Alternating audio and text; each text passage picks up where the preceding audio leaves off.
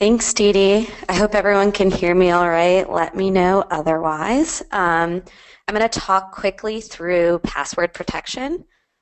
So previously, we've had password protected videos live within our labs features, which are something that you drop your embed code in and you can add these features that we're testing out. It's almost a pre-beta program sort of thing that we've had for a long time. And we have finally moved this into beta and into the product. So this is what you will see on the labs page. We have deprecated it from here, and it now lives inside the product, which you can see here. So this is going to be within Customize, and you can require a password on your video.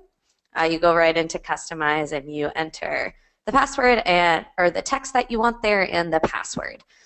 We are working on improving. This is the first version in beta. There's a V2 that our engineering team is currently building.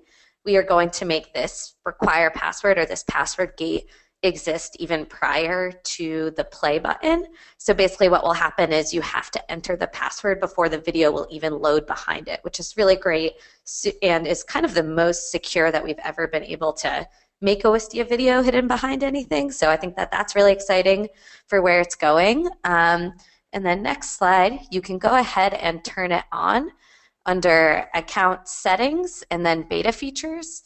Obviously, to access this, you need to be an account admin, so just something to keep in mind. If that is not you, have your account admin get in there and turn it on.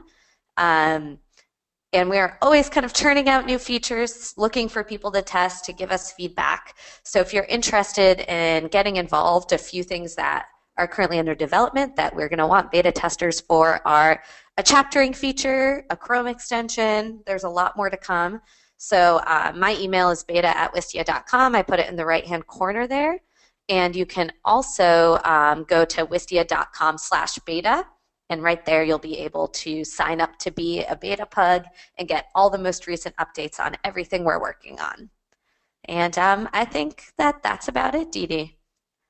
Great, thanks, Molly. Just one quick question for you. If you are a manager on the account, does that count as being an account admin? Are you able to turn this on?